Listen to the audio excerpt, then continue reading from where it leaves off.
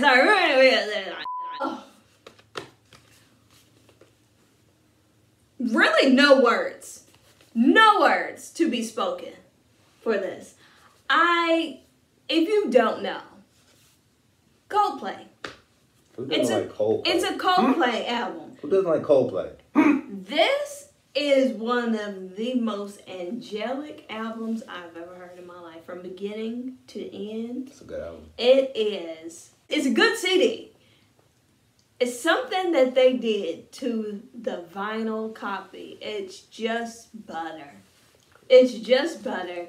It's so good. Coldplay has some good music, man. And it's really, it's really quite nice. And they have some artwork in here. It's a unique sound. It's kind of like, they just have a unique sound. When some of that music come on, you kind of know it's Coldplay, you know? So, look at that. Very colorful sleeves. Like, so if you wanted to take it out of, the big case that I showed you, they have individual sleeves for that. And then they have extra sleeves, I guess, if you wanted to use it for something else. And then here's this. It's like a giant album sleeve. You know how they put the album with the things and stuff. Ain't that all the guys that? Yeah, here's the back. They gave you a whole experience, which is what albums are all about. That's what you lost with CDs. You lost things like this whole experience with the artwork and messages and everything. I'm not going to go through the whole thing. If you want to, you can Google it, you can look it up. But isn't that not beautiful? Yeah, one of my favorite bands of all time. Oh, yeah, Top 10 for me, because that's part of I grew up on Coldplay. Well, big reason as to why I went to the Art Institute of Houston. Taylor Swift and Coldplay. Def Jam. Always need a Def Jam. LL Cool J. Control Myself. So, a little closer to more recent history.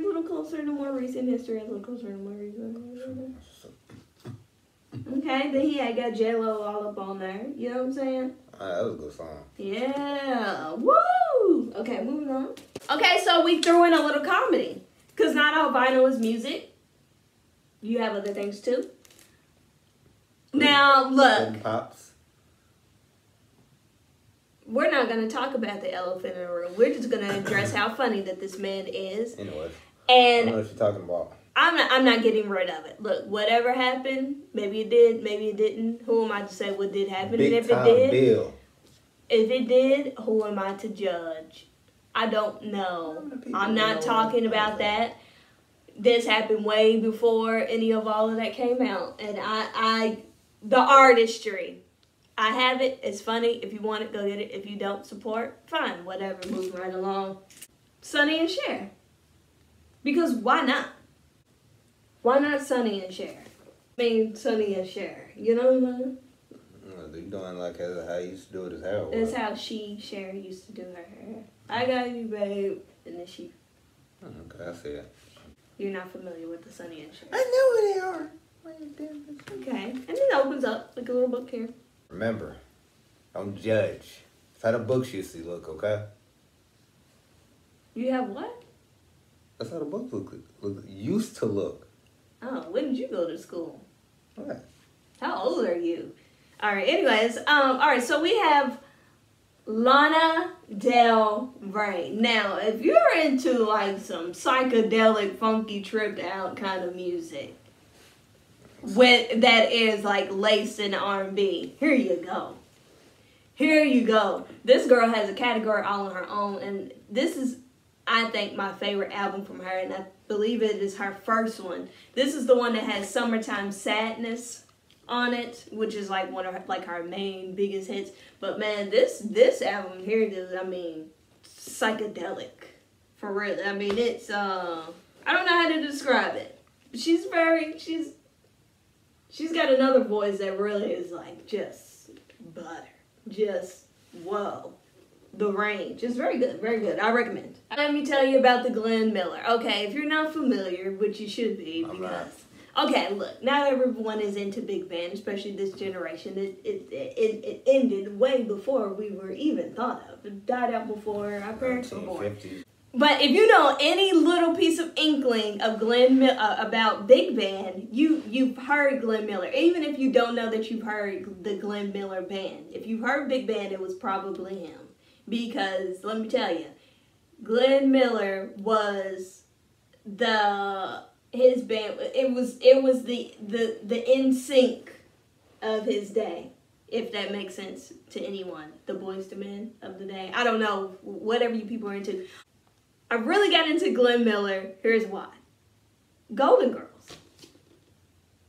There's a couple of songs that he plays that are always in Golden Girls episodes, and I'm like, what is that? Because when I started, as I got older, I noticed that those songs were played in a lot of movies, like The Parent Trap with Lindsay Lohan.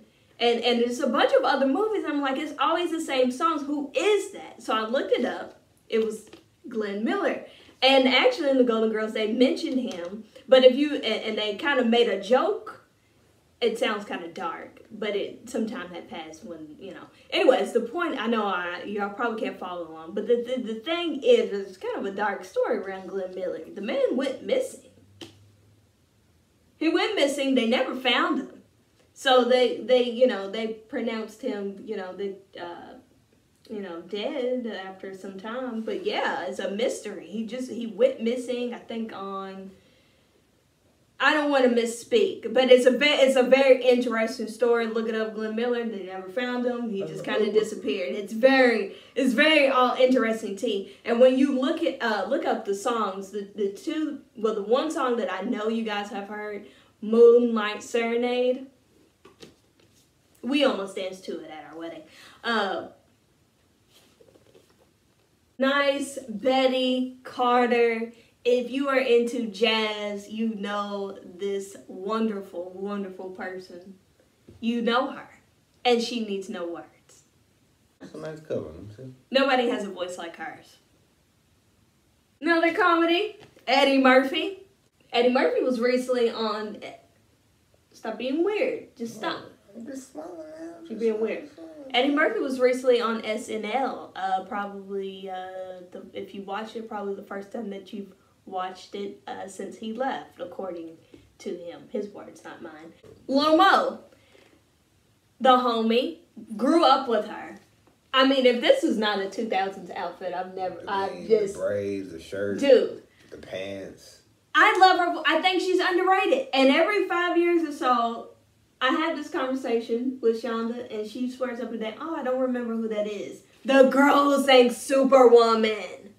Or Fabulous. With Fabulous. She did songs with Missy. And people are like, Lil Mo who? You guys know Lil Mo. She did songs with Ja Rule. Some of these people probably didn't listen. But she's she's too young. That's more so in our age bracket. Her voice is everything. Good album. Check it out. Moving on. Motown. A little more Motown. Got to keep the Motown in it. I mean, some Motown has some of the best albums that you will ever hear. Oh, more recent. It's Queen Latifah. I used to go hard back in the day, too. Queen Latifah, she had some good music, too, people. Back in the day, she used to go out. Queen Latifah. A lot of people don't know that either. I mean, who doesn't know that? Little 12-year-olds? Well, a lot of people know. People know her for more so acting, but yeah, she was a rapper. People our age know that she rapped because we are old enough to remember that. We know, yeah, but some people really don't know. You'll be surprised. Our age? A little bit younger, yeah. Did they live under a bed or what? Because literally... Probably. Some of the movies, I don't even really watch a lot of movies. I know for her being able to used to rap. That's the reason I knew about Queen Latifah. Then obviously UNITY, that's the unity. Queen Latifah also did children's books. They're pretty good. Cherish.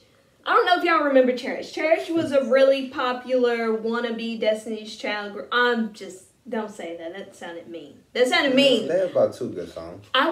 They only had 2. Oh. Well, I mean, they had 2 really good songs. I don't know why they didn't go further than what they did. They were really good. They were from Atlanta. They were.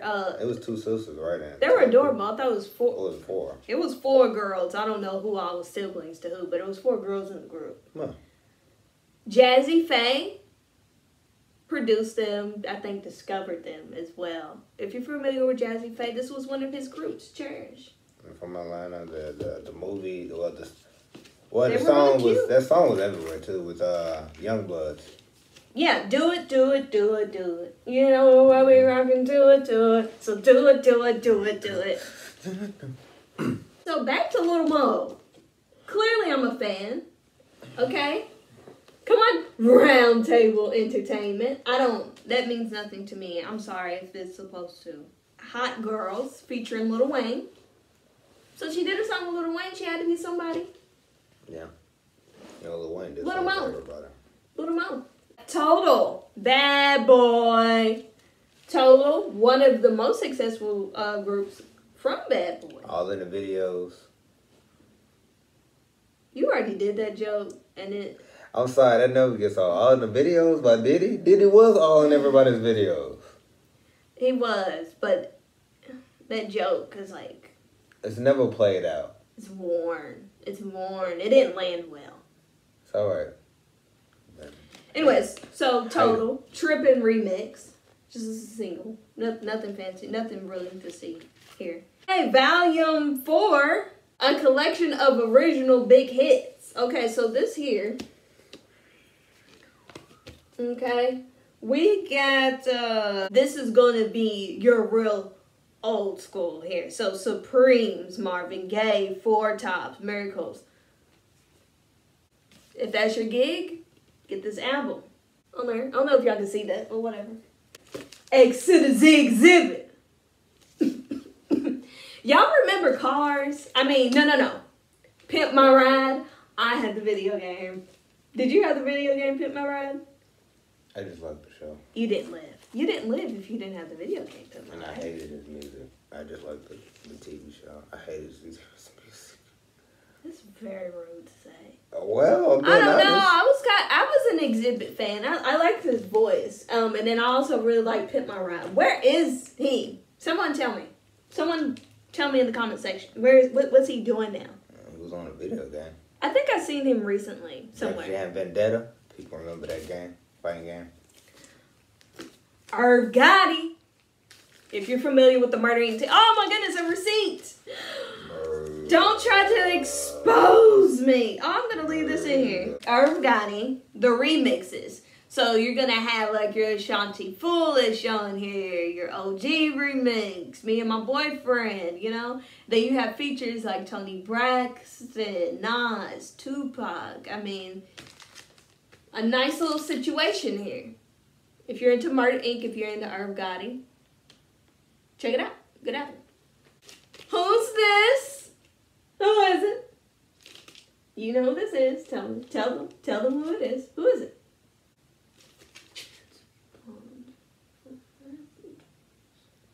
I've never seen that. What? I've never seen it. You've never seen Happy Days? I've heard of it. I just Sunday, never watched Monday, Happy Days. No, I've Tuesday. never wanted to watch it. I've seen it. I know what it is. I just never watched it. That was a huge part of my childhood, which is why I got this, because... I ain't gonna say nothing negative about it, but I just never watched the TV show. I mean, hey... Like Grease. I'm not a Grease fan. I'm not a Grease fan. I'm not gonna disrespect Grease. I get it. Everybody likes it, but I'm not a big fan of Grease. Well, I was very excited to show you guys my Fonzie favorites Happy Days album. I thought I was going to impress them. A lot of people probably like Happy Days. You a know, lot of people do like Happy Days. Look, I thought it was cool. Look, obviously this came out before I was born, but TV Land. It's still a classic. TV Land blessed us 90s kids with these classics. Oh. I loved Happy Days. I used to watch it every night before bed. That was my jam. It was my jam. All those old shows, the Mary Tyler Moore Show, Who Can Turn the World On with Her Smile, and then You're Gonna Make It After All. She throw the hat up in the air. What's that one show used to come on at like 4 in the morning. What was it called? It's like an old show. It's a war show. Damn it. MASH? There we go. I mean, okay, look. That is. MASH, that was one of my grandmothers. I didn't watch that one that much. I only knew about it because it would come on at a specific night. What about specific time? What about the Three Stooges? Yeah, I watched Three Stooges. Okay. I liked a lot of those old shows. They were my jam. Oh, I love the Brady Bunch. You like the Brady Bunch? Oh, I could watch the Brady Bunch every day. I love the Brady Bunch. Okay, we're getting off on a tangent. Love all of those old shows. I mean, great. Fonzie, and we love it. Sanford and Son. Ding, ding, ding, Red Fox. Man. He really did die from the big one. Mm-hmm. Red Fox was the stuff, man. Kenny G. Now, look. A lot of people, well... Who doesn't know who Kenny G is? Yeah, we're not going to discuss going to that. But a lot of people say that Kenny G is watered down. But you know what? I don't know about that. You could play the hell out of saxophone. Call it what you want. I liked it. It was for someone. Now, is it for... People have to understand there's different classes of jazz. But it wasn't too many white guys doing jazz music back then. People got to remember. It wasn't that many. Not this type of jazz. No, that's what I'm saying. Not that many. So for him to come out and make some good jazz music, got to give credit where it's due. You know, look, is it the more traditional style of jazz music? No. That one would say takes a lot of technical skill and or technique. That's up for debate. But if you like this style of jazz, I think he was damn good. I think he was right doing something right. But yeah, it was very divided. I mean, most people either you love him or you hate him. But every black woman in the 90s, I mean, loved it. So. Okay, he was cool, man. He ain't bother me now. Yeah, so look at him. Adorable. Another total. Clearly I'm a fan. What did you compare them to? What do you mean? Well, obviously there was, And who would I compare them to at the time, or like? Like for as like a younger group now. Oh, so kind of like close to like Destiny Child. Well, you know, we don't have a girl group right now. The last real girl group that we had was really popular was Fifth Harmony, and they haven't been together for a while. Fifth Harmony is the one with Camila Cabello, who has been solo for some time now, and she's thriving. And also Normani is also from Fifth Harmony, but she's just recently kind of come out with some stuff. Normani just did a song with Megan Thee Stallion, who's a rapper right now, so that would probably get her on a little more. But Fifth Harmony was more of like a Destiny's Child. We haven't really had anyone that's like a total in a while. 2020, bring that type of music back, please. I'm not saying nothing's wrong with what you got out now, but the fact we haven't had a type of group like that in some years. Yeah, the 702s and the TLC and the Total, because TLC wasn't even like this, because all three of these girls sang. This was more of like a SWV style or an Escape, but they were more hip hop than that. Total was very different. They kind of I almost want to put them in a class of their own. Yeah, that's what I was gonna say. Yeah, it's kind of even like TLC. You can't replicate. You can't replicate those groups anymore, man. Yeah, I just said them because it was three people. But the difference with TLC is that's kind of one of the only groups where each individual person was a main character. Normally with the group you have one person who's up front, and then you have like the supporting actresses or actors. You don't ever see where all three people are like. I'm just glad I got to grow up on that type of music, so yeah, I'm cool. Absolutely. I got to grow up listening to it, so. All right, well, last but not least, Kumo D, a classic. Still want that hat. Yeah, the hat is epic. It's definitely. I mean, this is an album that you could just put it on and let it play for 3 hours, and you won't even know you let it play for 3 hours.